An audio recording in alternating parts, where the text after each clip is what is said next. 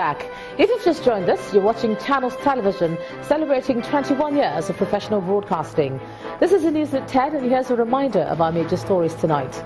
President Buhari blames terrorism and violent extremism for hampering Africa's development, describes them as new continental threat.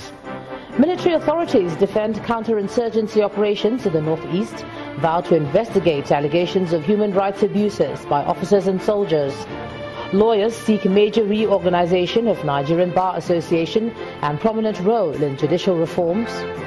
And demonstrations against Donald Trump's election continue for a second day in U.S. cities. President-elect praises protesters' passion.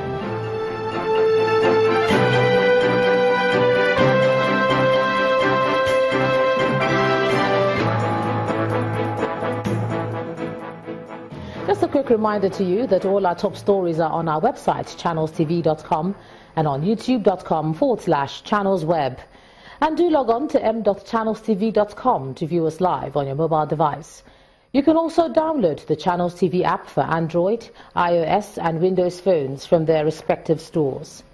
Besides the news and updates, the Channels TV app has an eyewitness feature.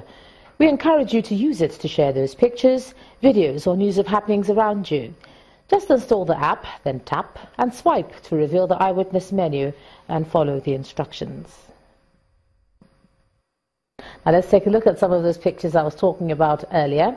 And we can begin with this one, if we can, showing a flower garden at the Boundary Roundabout in Ajegunle, Ifelodu local government area, with heaps of refuse there.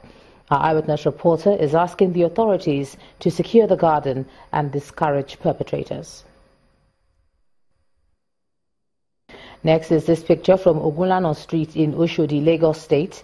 Our eyewitness reporter is asking the authorities to fix the road.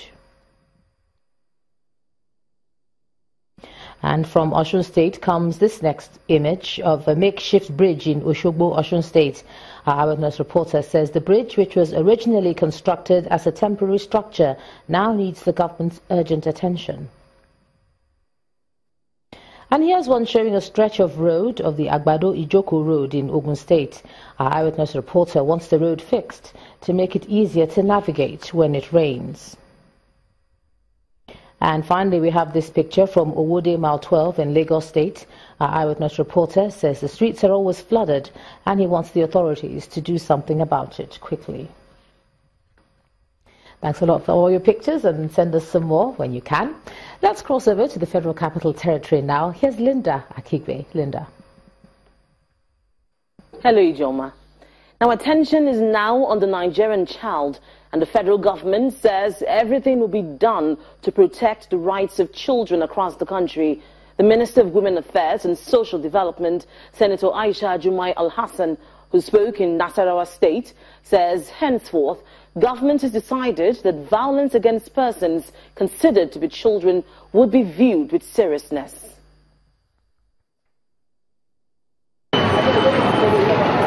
The Child Rights Act was officially signed into law in Nigeria by former President Olusegun Obasanjo in 2003. It was domesticated in Nasarawa State, north-central Nigeria in 2005. Some cardinal points of the law are the right of the child to free, compulsory and universal basic education, and the right to rest and leisure. In the law, child abduction and forced exploitative labor are stated as offenses.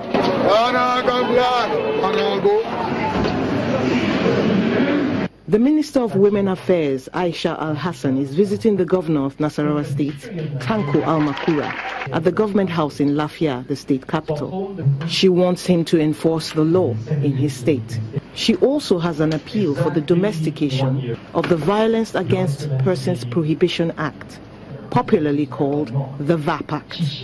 People do things and get away with it when you have the law in hand. We need to protect our children. Our children are the leaders of tomorrow, Your Excellency. We need to protect them. Now, this act, the VAP Act, we call it, was passed last year, and we expect that anytime soon, Nasarawa State will be in the lead to domesticate it. It is for the betterment of all of us. It protects all of us, men, women, children. But she comes with more than appeals. A women development center. Almost all the states have it. but we don't have one in Nasarawa State. Our women are, even states that the women are not as industrious as Nasarawa State women, they have women development centers. It does a lot of good. We have it at the national level. Many states have it. Your Excellency, I'm begging you to please look into that, probably in your next budget or the one after. Governor Al-Makura assures the minister of a swift response to her requests. One of the souvenir or gift we will give you in Nasarawa State will come only a few months after when we get this bill enacted by the State House Assembly. The state government is also trying in its own small way to support and complement the efforts we are making at the federal level. The Violence Against Persons Prohibition Act, which was passed at the federal level in 2015, is yet to be domesticated in several states across the country, and this is hindering its effectiveness. To politics. Some members of the opposition People's Democratic Party in Nigeria's northeast appear to be having sleepless nights due to the long-standing leadership crisis in the party. Consequently, a caucus of the party, led by former governor of Adamawa State, Mr. Boni Haruna, and the PDP governorship candidate in Yobe State, Mr. Adamu Waziri, seems set to intervene in the matter. According to Mr. Waziri, the party caucus would meet with Senator Ali Modu Sharif, who comes from the same region and leads a faction of the PDP, with a view to asking him to sheath his sword. Our party is in turbulence, is crisis-ridden, that has defied resolution. Democracy is under threat in our country. And the threat will become more real if there is no opposition platform. It will become worse if there is no credible opposition platform. And the only available opposition platform ought to be the PDP. We need an effort by some loyal members of the party, committed, dedicated, selfless, to commence the process of restoring the institutions and practice of democracy.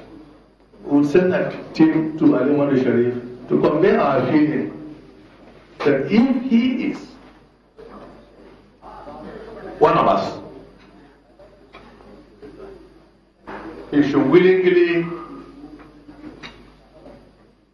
agree with the National Caretaking Committee and get involved in the process of a national convention whereby new leadership will be elected. Meanwhile, in Ondo State, the APC governorship candidate, Mr. Rotimi Akeredolu, is promising to focus on rehabilitating roads in rural areas if elected. While visiting some communities in Ondo West 1 and 2, Mr. Akeredolu assured the people of better living conditions. He also promised to create more local government areas to bring development closer to the people. It's another day for the campaign train of the All Progressives Congress governorship candidate in Ondo State, and Ajegunle, Laje, Orisumbari, Ajibambo and other communities in Ondo West 1 and 2 local government areas are on today's itinerary.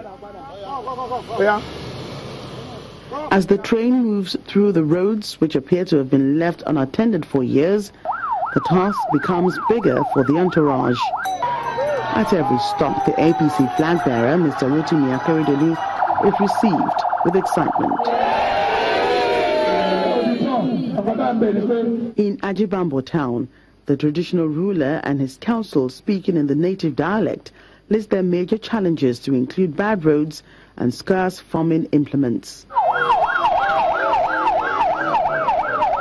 At the palace of the Deji of Akure, Oba Alade Toyinbo Alade Lucy, and the Oshemawe of Ondo Kingdom, Oba Ademefun Kiladejo, the APC candidate received royal blessings. I I want to assure them that immediately we have this opportunity, Akeredolu will hit the ground running. As I'm talking here today, we just left the palace of our Kabiyesi. Akeredolu already has think tank working on different thematic areas that will impact on the quality of lives of the people of Ondo State. That is the kind of governor I look forward to. Back in Ondo town, the reception is overwhelming as party faithful turn up in a show of support for the candidates they say can bring about change. Mr. Akeredolu believes there will be a need to create more governance channels. Let's do it again so we can take over government and then deliver the good things of life to our people. With the elections just less than 3 weeks away, the All Progressives Congress is taking nothing for granted in its quest to seek the people's votes. Still ahead on the news at 10, Vice President Oshibajo visits Nigerian Stock Exchange, the state's government's determination to encourage more companies to list. That's some business news. Join us again.